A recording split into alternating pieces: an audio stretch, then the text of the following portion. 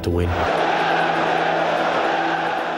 I think Alvaro was on the treatment table with the doctor. And we're hearing that there might be a late team change for Liverpool.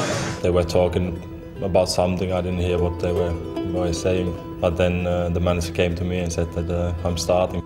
There's Sammy Hyypia, there's a clue. It's in. I was a bit nervous that how the first minutes will go and how I get into the game. Out comes Reina against Park. Alan Wiley points for the penalty. Everybody knows how difficult it is to come back with a 1-0 down at Old Trafford. So maybe a little bit I thought that he would go again. And there it is, 1-0 United. It was a day with a lot of windy. I think Vidic made a mistake and the wind helped. Stevie and the boss, they were talking about the decision to take the first half to have the opposite wind and in the second half for us. Then I think it was a great decision. Vidic decides not to head it, and Torres could punish that error of judgment, and has done. It's 1-1. From that moment on, the belief came back that we can get something from the game. Gerrard, must be.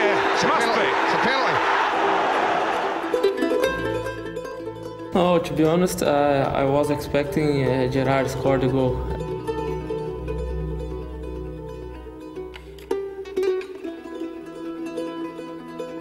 That moment was really important because we were winning the game. Stevie could show how he loves the club, and I couldn't expect he kissing the camera, and so it was really fun. And Gerrard and Vidic has made another mistake. Vidic was sent off at Anfield. He's sent off at Old Trafford.